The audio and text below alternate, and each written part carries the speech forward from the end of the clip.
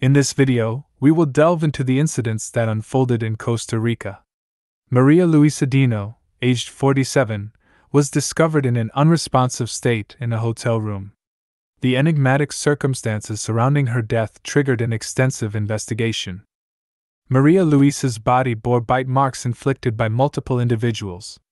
Interestingly, the hotel staff reported no unusual sounds, with only the woman's dog alerting them to a potential issue. Born on May 29, 1977, in La Fortuna de San Carlos, Costa Rica, Maria Luisa was the youngest among 5 siblings. She completed her high school education in 1994 as a dedicated student with aspirations of becoming the first in her family to obtain a university degree. Fueled by determination, she pursued a career in medicine and successfully graduated from the medical faculty at the University in San Jose. She attained master's degrees in anesthesiology and surgical medicine rehabilitation. Maria Luisa thrived as an anesthesiologist, earning recognition as a prominent specialist in the medical field. Many individuals who dedicate themselves to building a successful career often find little time for personal matters, and Maria Luisa was no exception. While studying at university, she entered into a relationship with a fellow doctor, but their connection proved short-lived. Their breakup in February 2020 plunged her into a period of depression, a situation exacerbated by the global virus-related restrictions. Seeking respite from her challenges, Maria Luisa decided to spend a weekend in a tranquil coastal setting. She booked a room at La Mansion in Cape Coast, Punta Arenas, selecting a ground-floor room with dual entrances. One entrance granted access from the hotel's lobby, while the second provided a direct link to the courtyard. Maria Luisa opted for this room as she was accompanied by her cherished dog. Checking in on Saturday, July 18, 2020, she planned to depart on Monday, July 20. Her stay unfolded according to the scheduled itinerary. Maria Luisa settled into her hotel room on July 18 and enjoyed a delightful day at the beach with her faithful dog the following day. Exploring the local streets, she captured moments in photographs, sharing them with her close ones. On the evening of Monday, July 20th, anticipating her departure for work in San Jose the next morning, Maria Luisa ordered a bottle of wine, 2 glasses, and water to her room. However, she failed to appear for the 8 a.m. breakfast as scheduled. Initially, the hotel staff presumed she had chosen to sleep in, opting not to disturb her. As the hours passed without any sign of Maria Luisa, concern began to mount among the staff. Around noon, the maid commenced knocking on her door, yet there was no response. The disquieting element was the incessant barking of her dog within, a stark contrast to the notion that the dog's persistent barking would have awakened her, as previously noted. Given that Maria Luisa's room had 2 entrances, the maids approached the one leading from the courtyard. Despite repeatedly calling out her name, all that echoed back was the restless barking of the dog. Since the door was left unlocked, they made the decision to enter. Upon crossing the threshold, a chilling scene unfolded before them. Bloodstains marred the surroundings, and Maria Luisa's lifeless body lay wrapped in sheets on the bed. In response to the grim discovery, one of the maids promptly contacted emergency services, urgently requesting an ambulance and police intervention. Unfortunately, the woman had succumbed to her injuries hours before the distress call. From the outset, this case bore an eerie peculiarity.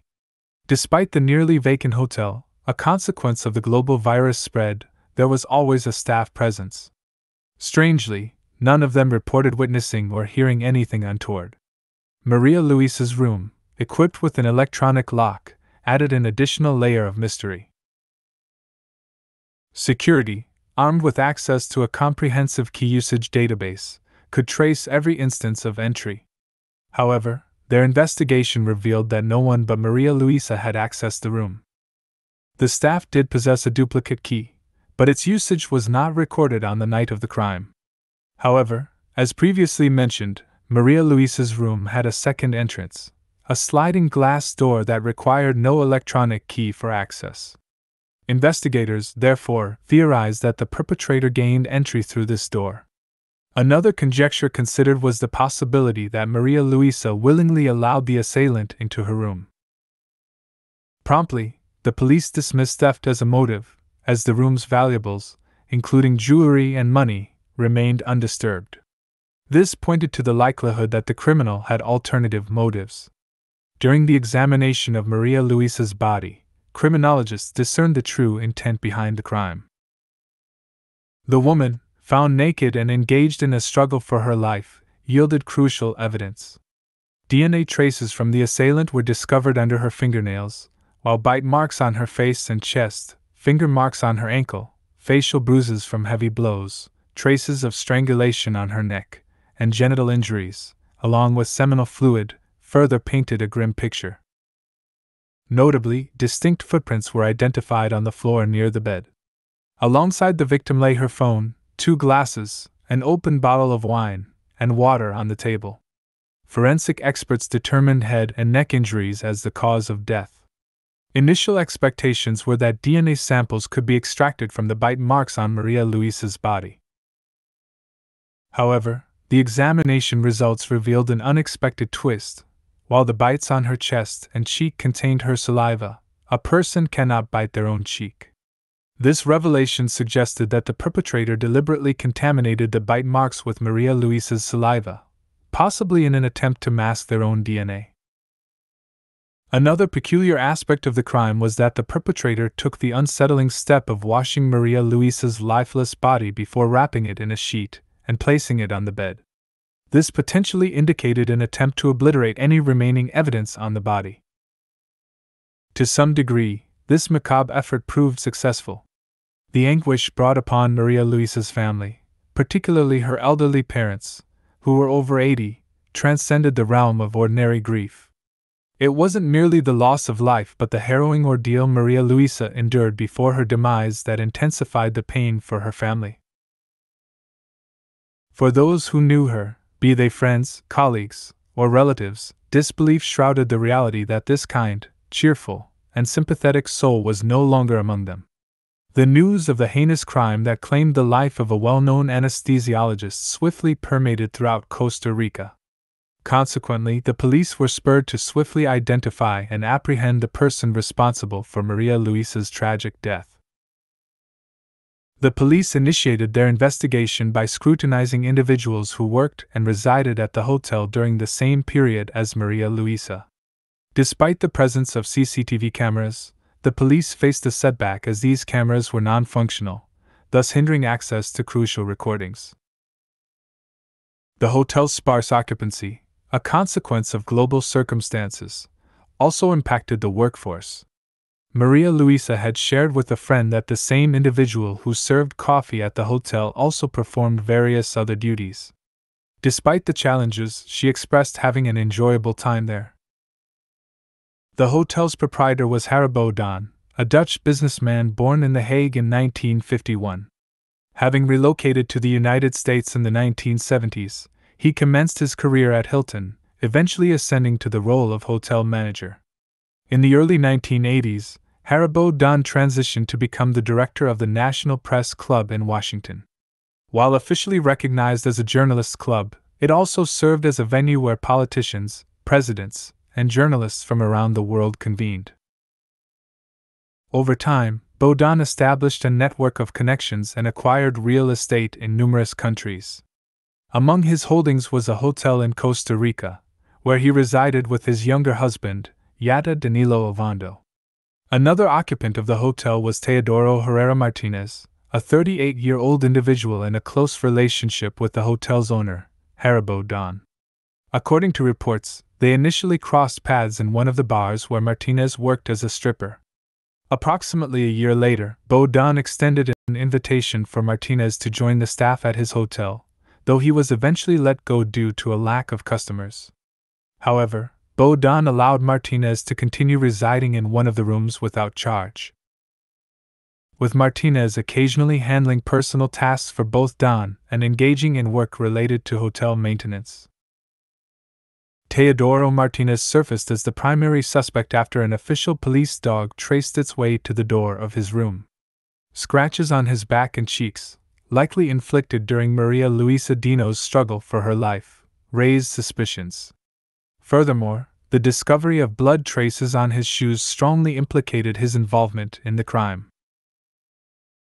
Martinez was apprehended on the day following the incident and subsequently incarcerated for a period of 6 months. During this time frame, authorities worked diligently to conclude the investigation, unravel all the intricacies of the crime, and prepare the case for court. 5 days after Maria Luisa's death, the police made a second arrest. The suspect was identified as 36-year-old Luis Carlos Miranda, who, much like Teodoro Martinez, enjoyed a close friendship with Haribo Don during the prosperous period of the latter's business. Miranda served as Don's public relations specialist and resided in the hotel but faced challenges in his professional life. Initially, the police withheld specific details about the evidence that led to Miranda's arrest. However, it later surfaced that experts were inclined to believe Luis Carlos Miranda left one of the bites on the victim's body. Meanwhile, Teodoro Martinez served his 6-month prison sentence. In the initial stages of the investigation, the police speculated that Maria Luisa may have invited someone to her room, citing her order of 2 glasses. However, further interviews with her family and friends revealed that Maria Luisa routinely used 2 glasses, with the second one designated for water when she drank wine. A month following Maria Luisa's death, the police took Haribo Don, the owner of the hotel, into custody. One of the bites on the woman's body matched his dental cast, leading investigators to believe that Bo Don was one of the 3 individuals involved in the crime. Despite the arrests, all 3 individuals vehemently denied any connection to the demise of the renowned anesthesiologist. While Miranda and Martinez were sentenced to 6 months in prison, Haribo Don was placed under house arrest, citing his health problems, which included battling Parkinson's disease and cancer, as reported in the news. The police questioned both Don's husband Jada Danilo Bando. He denied that Harry could have been involved in Maria Luisa's death, describing in detail that day and night when the crime occurred. That day, as usual, he got up early to help Dawn bathe and get dressed. Then Obando went to sleep at 12 p.m. He woke up, ate something and went to his office on the hotel territory. At that time, his job was to create a website to improve hotel attendance under government restrictions. He spent the day at work and in the evening he drank rum with Martinez and Miranda by the pool. According to Ovando, both he and Bo Don were asleep when the latter's phone rang around 1 a.m. Bo Don answered the call, learning from a hotel security guard that Martinez had allegedly stolen some beer from the hotel bar and was seen wandering the corridors. Ovando assisted Bo Don in getting up, and together they went in search of Martinez. They discovered him clad in shorts and shirtless, holding a beer. Bo Don confiscated the beer, cast it to the floor, and sternly instructed Martinez to retire to bed, contemplating where he would stay next, emphasizing his unwelcome status in the hotel. Subsequently, as per Ovando, he and Bo Don returned to their room. It was on this very night that the crime occurred. The puzzling aspect was the apparent lack of any audible disturbance, considering Maria Luisa's severe injuries and struggle for survival. Authorities initially suspected Yada Danilo Ovando's involvement in the crime but found no evidence to substantiate the claim. As previously noted, Haribo Don was under house arrest, fitted with an ankle monitor, and prohibited from leaving the hotel or contacting other suspects. By the close of 2021, Bo Don opted to sell his hotel, compelled by deteriorating health and the need to finance legal services. The new owners of the hotel denied him residency, compelling him to relocate. Although he provided his new address to the prosecutor's office, they categorized him as a potential flight risk, prompting the removal of his house arrest in March 2022. Dissatisfied with the care received at the prison hospital, Haribo Don criticized it as substandard, alleging violations of human rights. The trial commenced in September 2022, with each court session unveiling more details of the case. The prosecution asserted Teodoro Martinez as the primary suspect, emphasizing his scratches and the discovery of his DNA under Maria Luisa's fingernails. Furthermore, the seminal fluid traces at the crime scene were attributed to Martinez. Owing to the overwhelming public interest in the trial and the extensive media coverage, multiple postponements occurred due to space constraints in the courtroom.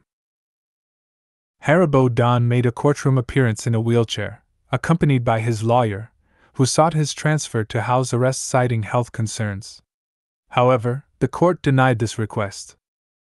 The prosecution presented its account of the events, contending that on the night of July 19 to July 20, 2023, the suspects entered Maria Luisa's room and launched a vicious attack against her.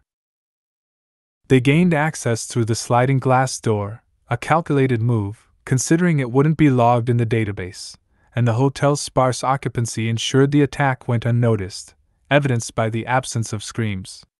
Prosecutors theorized that Maria Luisa was likely asleep when the three assailants launched their attack, possibly silencing her with some form of restraint to muffle any sounds. Haribo Don and Miranda left dental imprints on her body, suggesting they restrained her while Martinez enacted his sadistic acts. Despite Maria Luisa's valiant struggle, the odds were insurmountable. She endured severe beatings, culminating in strangulation that led to a fractured cervical vertebrae. Aware of the limited witnesses, the trio took their time to erase any traces. They washed her body, placed it on the bed, and concealed it under a sheet. To further complicate forensic analysis, they utilized Maria Luisa's saliva to obscure the bite marks, thwarting the identification of foreign DNA. Each defendant's lawyer pursued a distinct strategy. Bo Don's defense contended that their client had recently undergone knee surgery, impeding his mobility and rendering him incapable of participating in the crime, let alone committing the brutal acts. The trial faced yet another delay when the expert witness expected to testify about the teeth marks on the victim's body left the country. In response, Miranda's lawyer called upon a Spanish orthodontist from Madrid to provide an opinion. The orthodontist, however, asserted that the teeth marks on the skin lacked sufficient evidentiary weight. Although her testimony was initially planned for 2 days, she abruptly returned to Spain after 1 day, citing intimidation by the prosecutor's office. The prosecutor's office, in turn, challenged her competence and contemplated legal action, alleging that she was not accredited by a professional association in Costa Rica, thus posing as an illegal expert.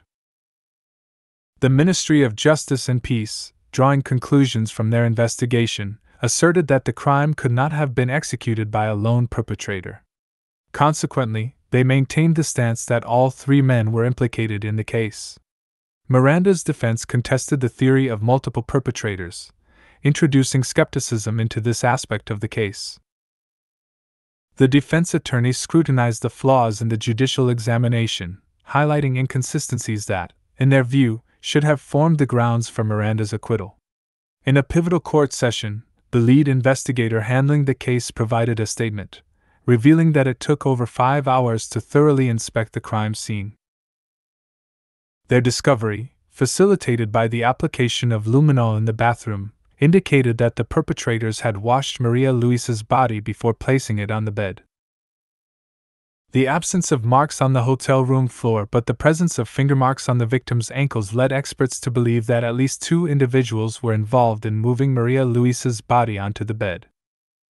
Teodoro Martinez faced more compelling evidence against him during the trial. It was disclosed that Maria Luisa's blood was found on the inside and outside of his shoes, presenting irrefutable proof of his connection to the crime. This could suggest that Martinez was barefoot at the time of the crime, possibly staining his feet with blood before putting on his shoes. Additionally, blood was found on his phone and watch. Furthermore, Martinez's DNA, including seminal fluid, was identified on the victim's body. Unlike the other 2 defendants, Martinez couldn't deny his involvement in the crime. In light of this evidence, he acknowledged intimate contact with the victim but vehemently denied any other wrongdoing. In the course of the investigation, it was revealed that Haribo Don had undergone knee surgery at the same clinic where Maria Luisa worked. However, since she wasn't the only anesthesiologist at the clinic, and there was no evidence of any encounter between her and Baudin. According to him, he only learned of her presence at his hotel after receiving a call about a deceased woman in one of the rooms. In one of the interrogations, Don asserted this information. Baudin was questioned about the inoperative security cameras at his hotel. He conceded that there were cameras, but due to financial constraints, none were operational. "We had about 5 or 6 low-quality cameras, and gradually, they all broke down," Don explained. He also mentioned electricity issues at the hotel, assuring that the maintenance staff addressed such problems. Beyond the bite marks on the victim's body, there was no substantial evidence linking Haribo Don and Luis Carlos Miranda to the crime. Consequently, the pivotal question hinged on whether dental prints could be deemed as indisputable evidence. During Miranda's trial, the judge clarified several key points, emphasizing that dental evidence, specifically the matching of teeth patterns with bite marks on the victim's body, could not be considered due to the failure to read the accused man his rights before taking a sample. Although there was some evidence against Baudin, the judge underscored the impossibility of determining whether his dental cast matched the bite mark. Forensic experts asserted that the teeth analysis allowed them to exclude everyone in the hotel on the night of Maria Luisa's death, except Miranda and Baudin. However, the judge noted the possibility that someone else may have left the marks on the victim's body, casting doubt on the evidentiary value. In April 2023, the court rendered Teodoro Martinez guilty of causing Maria Luisa Dino's death, sentencing him to 50 years in prison. Conversely, the court acquitted Haribo Don and Luis Carlos Miranda due to lingering doubts about their involvement in the crime. However, the saga continued. In October 2023, the Costa Rican Court of Appeal decided to reevaluate the case against Baudin and his 2 co-defendants with a new panel of judges. The prosecution relied on alleged teeth marks matching both Don and Miranda on the victim's body as evidence. The prosecutor's office sought to persuade the new judges of the validity of these teeth marks as conclusive evidence. Baudin, unsurprised by this decision, criticized the prosecutor's office for its failed investigation and the numerous inconsistencies in the case.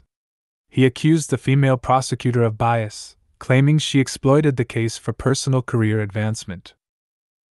Baudin, now residing in the Netherlands, expressed indifference to the possibility of detention, noting that there is no extradition treaty between the Netherlands and Costa Rica. He emphasized his reluctance to return to Costa Rica, citing a distrust in the legal system and a negative experience, having spent almost 3 years in prison. In an interview with Dutch journalists, he remarked, "Given my terrible experience with the Costa Rican legal system and the fact that I paid a high price in the form of almost 3 years in prison, it is not in my interest to go back." Thus, the case has yet to reach its conclusion.